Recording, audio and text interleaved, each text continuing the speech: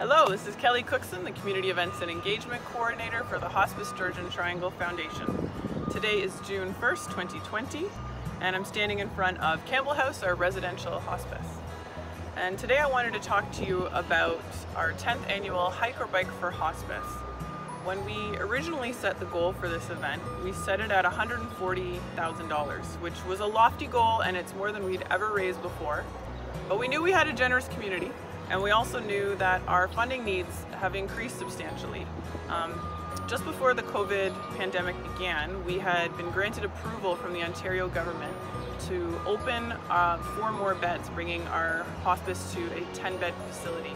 So of course our funding needs increased. That is why we decided the $140,000 mark was what we needed to raise to ensure that we can provide palliative care into the future for our community. So we thought, let's give it a shot. And then of course, COVID-19 happened. My name is Madison. I'm the fundraising assistant at Hospice Georgian Triangle. We're in the Robert C. and Ricky Thompson Sanctuary Garden at Campbell House. On April 1st, we were forced to relaunch our event as a virtual event. And with that, we significantly lowered our fundraising goal to almost just over half, to $80,000. We had no idea what to expect. We made sure to include some great prizes for our top fundraising team and individual. We had a $1,000 gift certificate to Squire John's. We had a $1,000 bicycle from Kamikaze. And our longtime food and beverage supporters, the Trude family with Tim Hortons and the Smardenka family with Boston Pizza, they actually included a $10 gift certificate each for all of our registered participants. Extremely grateful for that. This is normally a community event. Normally we gather our entire community together. We have a wonderful group walk, a group bicycle ride. We all come together at once for a beautiful lunch, lots of fun activities, and that just wasn't possible this year. So we needed to find a way to still include everyone and have our community together apart. And what we did this year is we actually had all of our participants, we asked them to submit images or videos of their virtual hike or bike. Here's a couple really nice ones. Hike or Bike for Hospice 2020.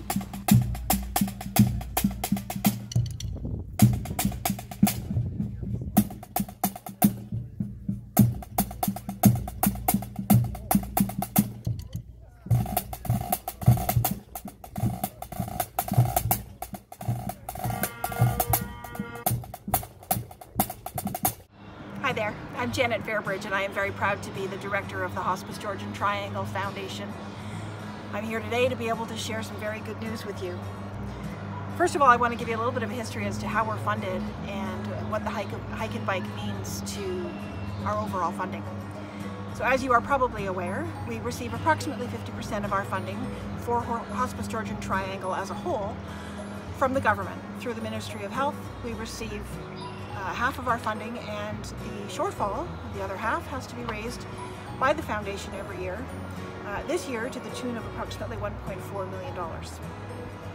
And so, the importance of the Hike or Bike for Hospice. Well, as you can imagine, it's a very, very important event this year, and you will have heard about our original totals. What I am very privileged to be able to share with you today is what the response of the community has been this year. In a word, overwhelming is what that response has been.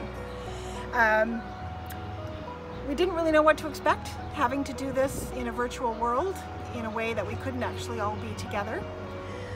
But what I am able to share with you, that as of, let's see, 2:40 on Monday, June the 4th, we are currently sitting at an amount of $110,444.98. As I said, overwhelming, unbelievable, completely extraordinary, and we want to say thank you. Thank you to all of you who have participated, who have donated, who have supported, who have sponsored, who have contributed in so many ways. We are so very, very grateful.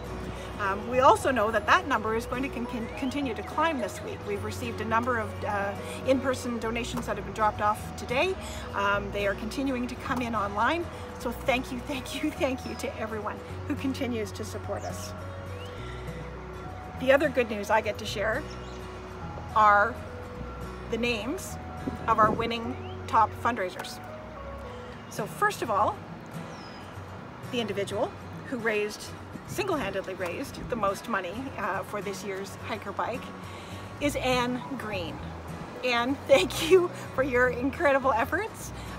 You are the recipient of a brand new fabulous bike from our community supporters and partners, Kamikaze, here in Collingwood. So thank you to the Kamikaze team for their donation of this fabulous bike that Anne is going to be pedaling the trails of Collingwood on. Watch out, world, here comes Anne. And the other good piece of news, of course, is the top fundraising team.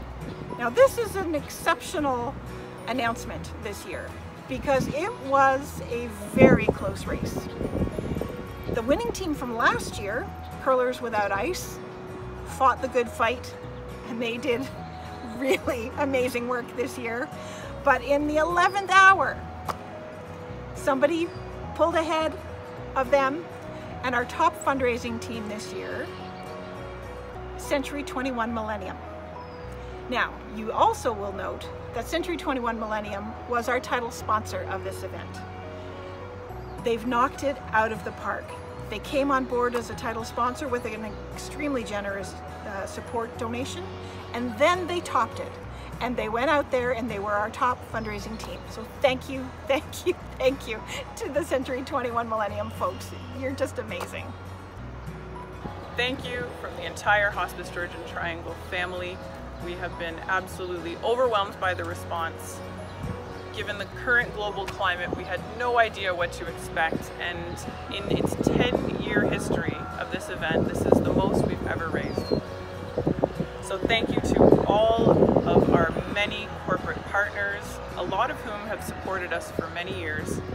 Thank you to each and every person who registered as a participant, to everyone who donated to the event, or a particular individual or a team, to everyone who spread the message with their family, friends, and neighbors, to everyone who shared their community building images and videos with us, many of which were extremely entertaining. And look out for Hiker Bike 2021. We always hold it the last Sunday in May, and here's to hoping we can celebrate together in person once again. And now here's a list of, as of today, June 1st, every single person who donated to this event. Thank you.